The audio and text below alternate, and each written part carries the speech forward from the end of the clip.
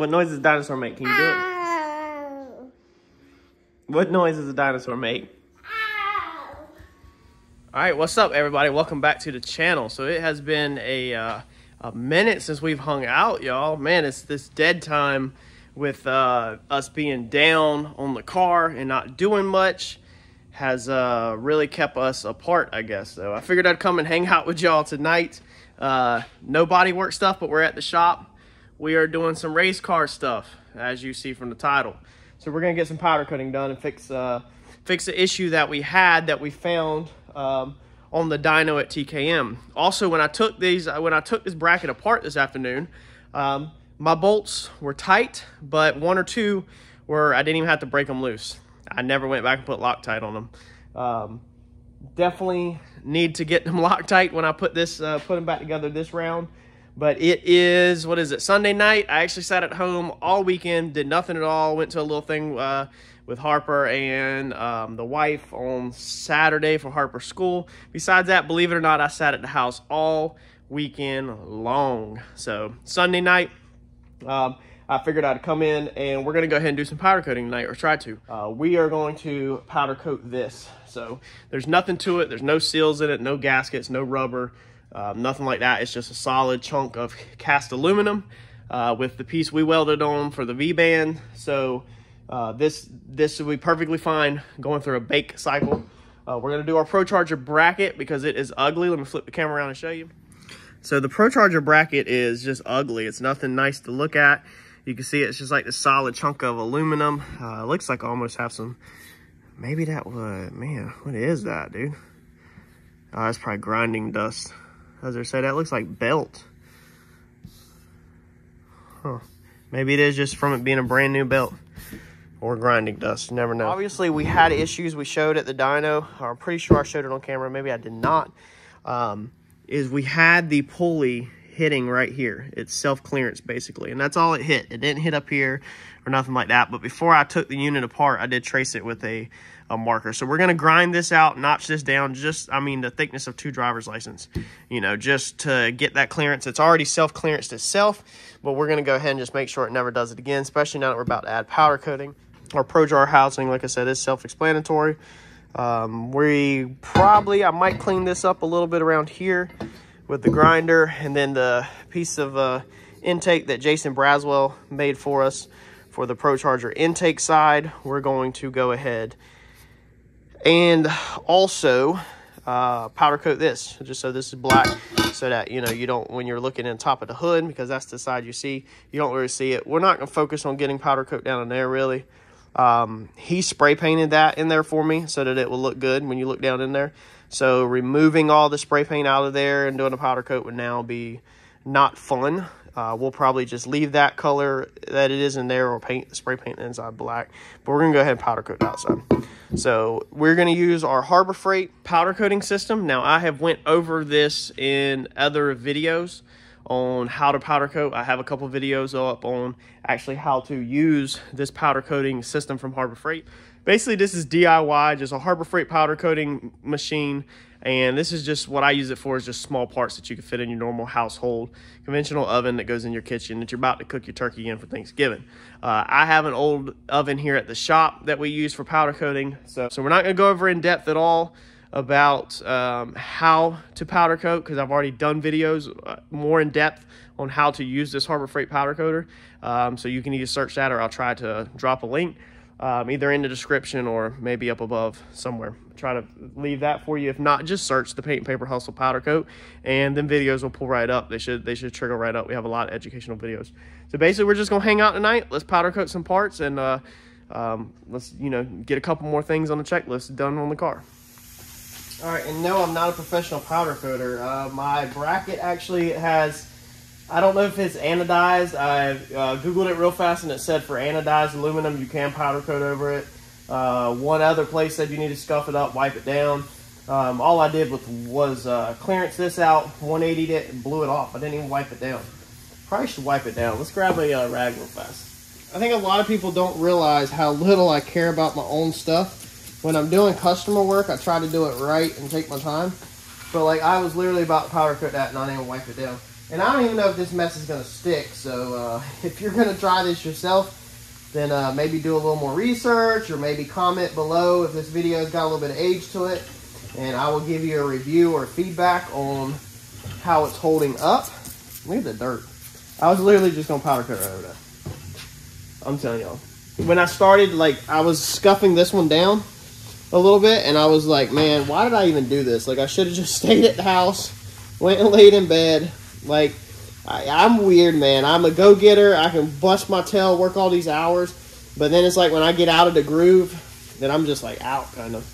But I really wanted to get this done. So, all right, there we go. Look at that. All right, I wiped it down, y'all. Let's wipe this one down. And all I'm using is just normal wax and grease remover that I use for painting. So I've stuck a bolt through here to ground this, because the powder coat you have to have ground. I can't ground my oven rack because it's been powder coated on so many times that it no longer has a ground. There is a way to clean that off. I don't remember it right now. I don't care. We put a bolt through it. We're going to see if it sticks like this. I did put paint in my holes that have threads in them. All the other holes don't have no threads, so if they need to be cleaned out, you can gently run a drill bit through them. But these holes are threaded, so you want to make sure they are taped up. And we actually need to let that tape drop a little bit more like that. All right, so we're turn on. Hopefully we have a ground. And I'm gonna try to go slower this time. Normally I like want to pound it on, try to get a better finish. And I'm not gonna do the other side of this bracket because that's gonna be up against the motor and you don't see it.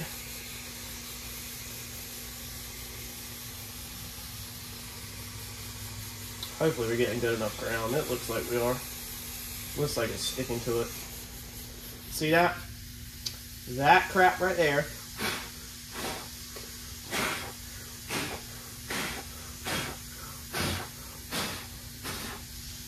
The number one thing that I have problems with.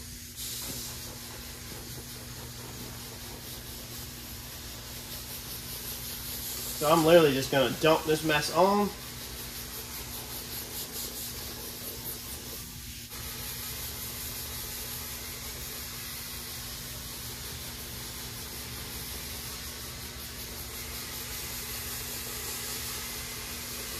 This is the reason why I don't like powder coating, because I'm not really know what I'm doing, per se.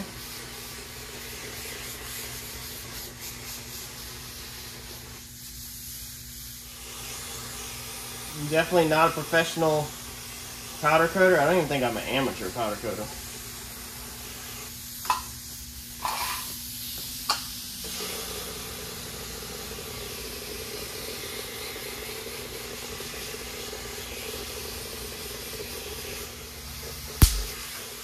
So we got that spark right there. So we're definitely getting a ground. Our powder coat looks like complete crap. Just how clumpy the dust is. This is what happens when you have no clue what you're doing. Normally, like with paint stuff, normally I do know what I'm doing. Not with this stuff. But everything I have done so far in the past has turned out nicer than spray paint would. So that's the reason why I continue to resort to it. I think this gun is just complete crap, and I haven't really looked into how to improve it or anything. I don't think that's terrible. It's not great, but it ain't terrible. Alright, let's see if we can do this little guy down here.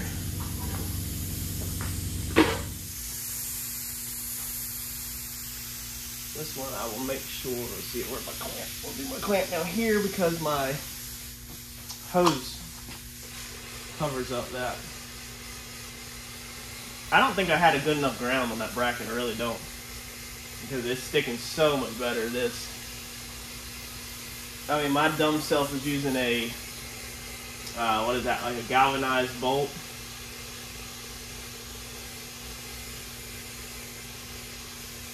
This one's looking so much better.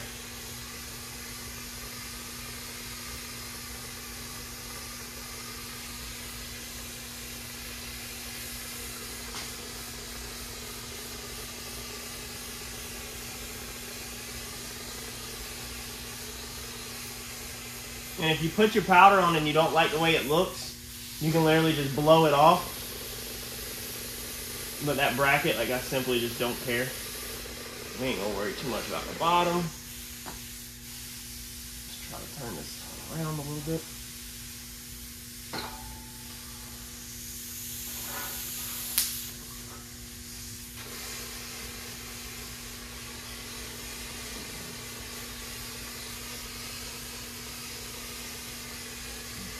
And the only reason why I'm powder coating these pieces versus painting them, and I am a painter, you would say, well, why are you not painting them? Is because I'm literally so rough with my stuff that I know what's going to happen with my paint is it's just going to get tore up. Putting these pieces in and out.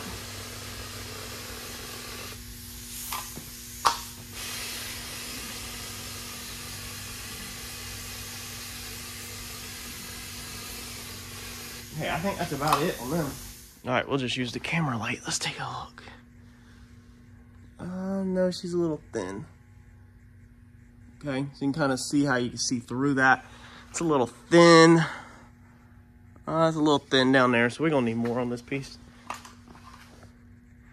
Yeah, all that's a little thin. So let's get some more on that. This is as DIY. I have no clue what I'm doing as it can get.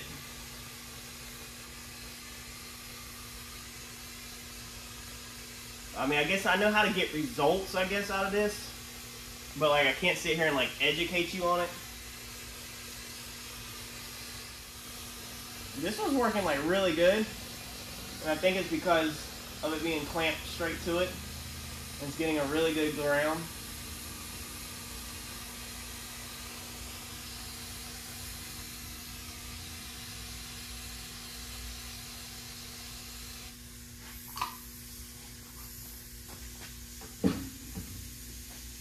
Also, I think it's better because it is sticking to it, like it's floating in the air, sticking to it, and not just like dumping on top of it like the other one. Let's get our clamp off and let's go put this thing in the oven. All right, just so y'all don't think I'm lying, there she is in my house oven. Got powder coat in my eyes. All right, and rule of thumb, like if you Google it, it seems to like you can bake powder coat for like 350 to 400 degrees Fahrenheit. My hands. And anywhere from 10 to 20 minutes. So I think we're gonna go 400, 10 minutes, maybe a little past 10. We're gonna look at it, I believe off of my reading and experience, I think it needs to like almost glass over. And that's because it's literally, the heat is like melting the powder from my understanding. The electrical charge sticks the powder to the metal, and then the heat is actually melting the powder, bonding it to the metal. So it needs to like melt out. So when you get that look like it's melted out, that's good. So we'll check it at 10 minutes, see if I feel like it needs to go longer or not. It's just a pure guess because like I said, I'm no professional, I don't know what I'm doing. This bracket right here is probably gonna look like crap, but maybe it won't. Maybe it'll all melt out and lay out. I haven't done the housing yet. It's just got dust over top of it. And I'm also not sure if, since there's dust sitting on it, powder coat dust sitting on it, if I do a ground and keep rock and rolling if I can, or if I should blow that off since that technically was not grounded when the powder landed on it. So I'm not sure about that either. I'm gonna just go ahead and blow that stuff off though beforehand, but that's a good question for an expert, I guess, if that would be okay. Pretty sure it's not, because the whole point of grounding it is so that it will stick to it, but maybe that's just gravity. Like if you're sticking powder to a wall, obviously it'll just fall off. It doesn't have a weight. So maybe if it's just falling on it, maybe it don't have to be grounded. Now, I'm not 100% sure on that, but we're just going to blow that off, redo it. I could not fit all this stuff in there at once. I was hoping I could fit the bracket on the bottom shelf and have the pipe at least hanging. I could, I guess, double stacked both of these, and actually I can and will try to double stack both of these. I'm going to have to figure out how to get the other one out of there and hang it on something to cool. But yeah. Let's get these ran, and then we'll see what they look like. We're about 5 minutes into it, and I don't know if y'all will be able to see right through there. Okay, you can see the reflection, how shiny that is. Pretty sure that's because it's melting out.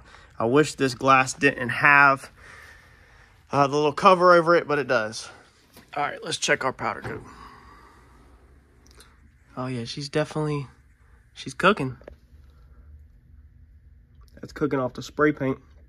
That's what that is. That might be done. think we're gonna pull it. I think that we're gonna consider that done. So we got our next one loaded in there. We're gonna let it bake for 10 minutes. I'm a mess. And then we're gonna figure out how to get this thing off this hot rack without burning myself. And then put the Procharger piece on this rack, powder coat it while that one's cooking, and then run this one through. So I'm not unsatisfied with that. It's got a texture because I don't know what I'm doing. Like I said, I'll spray paint on the inside, but I'm curious what this is gonna look like in the garage in good lighting up against the car. All right, my thoughts right now on this one. So it has like this real strong texture to it. So definitely it already had a texture from Procharger because it wasn't smoothed out, but you can see it almost looks like contamination, okay? So I don't know how this one's gonna turn out at all. I got a feeling it's to do with something that's on the actual Procharger that probably needed to be removed. I got that side of it done. Didn't really focus on getting all of that done. We're definitely gonna, you know, take a razor blade and just clean that backside up where it bolts up, you know, make sure maybe we don't have nothing in our threads. Look in there, make sure we carefully maybe even run a tap through there if we have to, just to gently clean it out. But I'm curious to see if this one just turns out textured, like hammered, or if this one develops actual like fish eyes in it. This piece, as this piece is drying, you can see contamination right there. So just like in paint, you have contamination. But everything else on this one, I'm digging it. It looks good for a DIY Harbor Freight powder coat job, in my opinion. I'm nothing Mr. Big Fancy. So the other one's baking. Once it gets done, we're gonna stick this actual Procharger piece in there, and then we will be done for tonight. All right, so on this one, I messed up, didn't set my timer right away. So I went ahead and did it for 8 minutes, and then I just added another 2 or 3. That's what it looks like. Remember, this one was on really thick, so I baked this one longer than 10. Let's get this one out, let it cool down, throw the other one in. All right, so it's orange peely, very heavily textured, has some clumps. This is all gonna be behind the pulley. There's gonna be a big pulley that sits here, tensioner pulley sits here. So a lot of it is gonna get hid, and it's kind of just gonna be in the background. The sides of the bracket look really good, but the top has, you know, this ugly texture. Now this is gonna be matte, so you can see what I was talking about, how it's glossy, it's wet out, it's melted basically. As it cools, it's gonna do the matte satin look, but the sides look good. I'm not complaining because if it was spray paint, it's gonna chip. Base coat, clear coat's gonna chip. And this is just not an item that you really want to be chipping. I'd rather have some flaws than to be chipping a lot. But just kind of want to show you what it looks like while it's wet. We'll see what this looks like at the house when we stick the pulleys on and just when it's cooled off. We got this guy, just put it in there. We're going to let her bake. And we'll see what that looks like. Right, let's see how this one looks. She's smoking too. Must be burning off. Let's see here. Cut that off. Must be, it's probably the tape burning because I pushed it. That one don't look bad right now. So we're just gonna leave these to cool. We're gonna get out of here for tonight, and then I will grab them tomorrow. We'll get them to the house and see what they look like in the actual garage. Stay tuned. Like, comment, subscribe, and share if you haven't. Smash that notification button. See y'all.